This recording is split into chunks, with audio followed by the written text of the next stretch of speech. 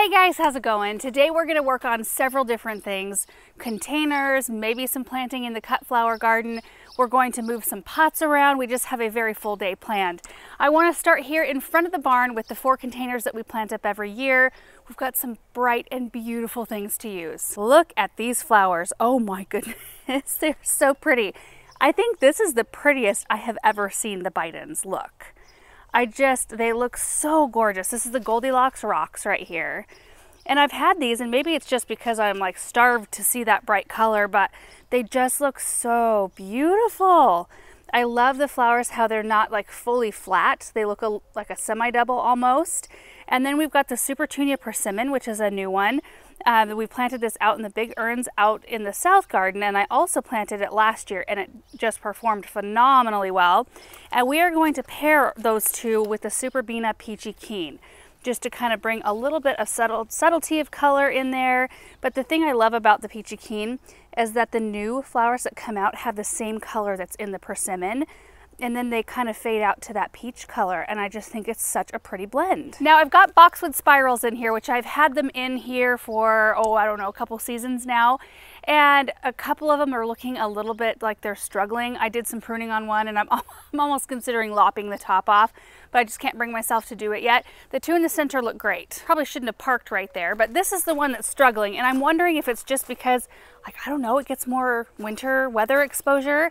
I mean, it's still alive. It is pushing new growth. It hasn't pushed near the amount of growth that these two have, but this section right here, you can see, like, this is why I considered lopping it off, because a big section was dead right here. And if I come this way, I actually could prune more of this out. I just can't bring myself to do it. So I don't know. I might just, I'm going to add some biotone fertilizer into this container, and we'll just keep our eye on it. I mean, there's new growth coming out right in here, so it might fill back in. That's why I haven't lopped the top off yet. As opposed to these, oh my goodness, I need to do some pruning on these today before I plant up the containers. And honestly, we're getting to a point where these are getting so full in the containers. Like today, I'll trim this up to where, we'll be able to fit plenty of flowers in here. But, if something does happen to this one and we need to remove it, or this one is looking a little bit like halfway between these and the one on the other end, I could use these two somewhere else, flanking another opening, while we move the other one somewhere to recuperate. So we can do something different in these containers. We might be getting to that point. This one, you can see, has a little bit of browning. We'll trim that off. And then this one, so see, we've got a little bit of browning. Again, this one gets more exposure. It's got a little bit of brown right up in here, but not near the amount as that other one does. Oh my goodness. Boy, you can really see how emerald those look and how that one just does not look that way at all. I almost wonder if we should move them out now. If we should move those 2 boxwood spirals in the center. Okay, I gotta take a minute and think about this, because I feel like if I go ahead and plant these up, that one, especially right now when I'm looking at it compared to the others, it looks like it's not gonna thrive. Like it's not gonna look near like these other ones will. And right here, you kind of want everything to match a little bit. Oh boy, I know what Aaron's opinion's gonna be. Here's the conundrum. Okay. This one is looking very sad. Yes, it is. These two look very good. That one looks middle of the road. Over here. What about this right here? Well, that's just a tiny patch of brown that can be, there's new growth all around it. So here's my thought. What if we moved these 2 out and popped them in the greenhouse pots at the corner of each the greenhouse, and then moved the other ones somewhere else so that they could recuperate or find them a new home? Yeah. So that we don't have 2 that are struggling all season? Yeah. I agree. You agree? Yeah. I think that you should leave them by themselves. I don't think you should put annuals underneath them though. What about super bells? They both like dry feet. I did order super bells this year. I would leave them. I think that you'll have better luck with evergreens in pots if you don't plant anything underneath. That's my personal opinion. Sticking to it. Okay, so I think while we're at it here, I might go ahead and spray paint these pots. How are you gonna get these out though? We'll dig them out. I don't know. My gut just says, you know what? Get these where they can thrive. Won't it just be a big old block coming out? Well, don't you think the roots will be... Let's see. Let's try it. You gonna find out? Okay, we're gonna try to slide these out. Let me show you the pots where they're gonna go. The big ones right here. So we today are gonna move all these little ones, get them out of here, and possibly the tall one as well. So what we're gonna have to do is dig this out so that this is clear, and then slide that out and repot it. Okay guys, you know what we have ahead of us here. So we're just gonna get after it and see how this goes.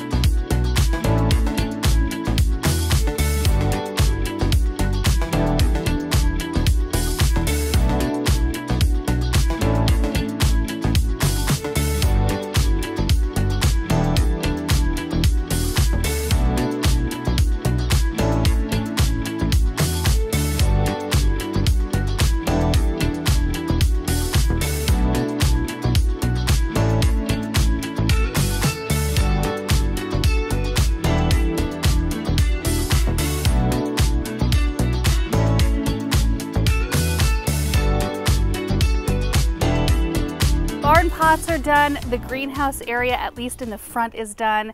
I mean, this whole thing ended up taking way more time than we thought because I didn't intend on moving the boxwood spirals out. But I knew it was the right way to go with that one that was struggling so bad, and I'm so glad we took the extra time to just swap some things around. Front of the greenhouse area, you guys, oh my gosh, that needed to be done so badly. You know, we got our perennial load in, and then we just started, you know, putting plants in here just because they were close to a hose and we were in a hurry.